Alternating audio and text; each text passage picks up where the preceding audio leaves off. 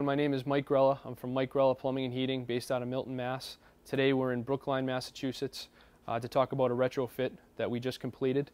This retrofit is in a 7,500 square foot house. It has 5.5 baths. This house also has 4 bedrooms.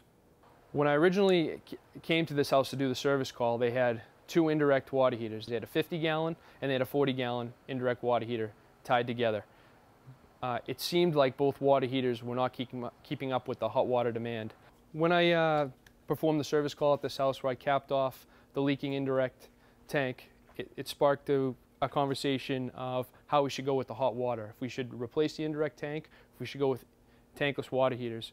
We talked about the efficiency, and then I got talking about the Navien system, which is, these Naviens are NPE 240As, which means they have the built-in recirc pump.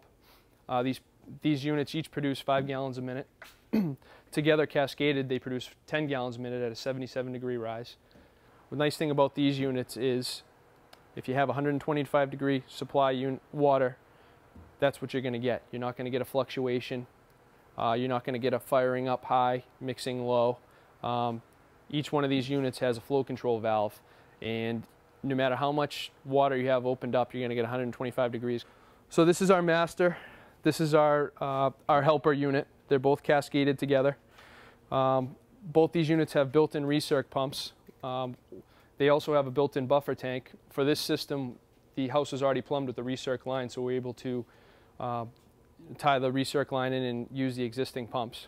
One of the big selling features for this tankless water heating system was redundancy, because you have 10 gallons a minute when both are running. If something does happen to one of these units and they break down, you still have another unit producing 5 gallons a minute.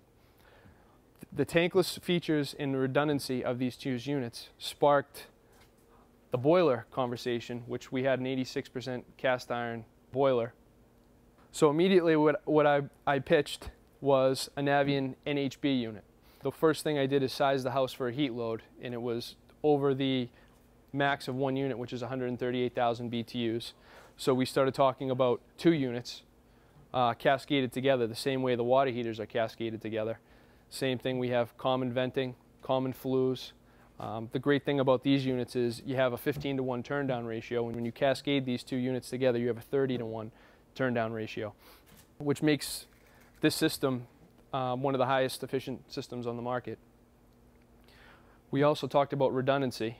If one of these units does happen to break down, the other unit will run, and this one can be repaired, and you can still produce, 75% of the heating needs to this house with 1 unit. The biggest thing about this project, which is probably the reason we were awarded this job, is we were able to provide this homeowner with not just a tankless heating and hot water option, but we were able to provide redundancy.